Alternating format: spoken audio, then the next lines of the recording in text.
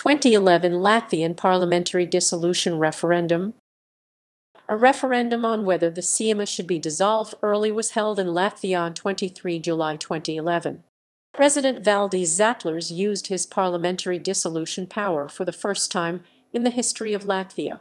A yes/no vote was held, and the referendum passed with 94.3% support. Background: President Valdis Zatlers called the referendum under the power given to him by the Constitution on 28 May 2011.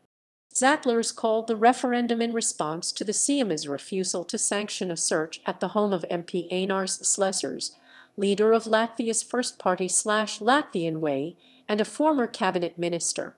According to the current legal procedure, the referendum on the Saeima's dissolution had to take place no later than 2 months after the president's decree.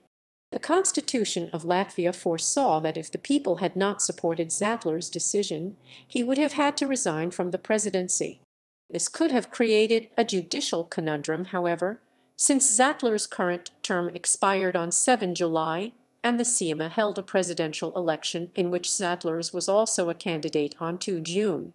As Zatlers was not re-elected, however, this conundrum was avoided. Opinion polls. Polls indicated that the referendum would pass by a strong margin. Results: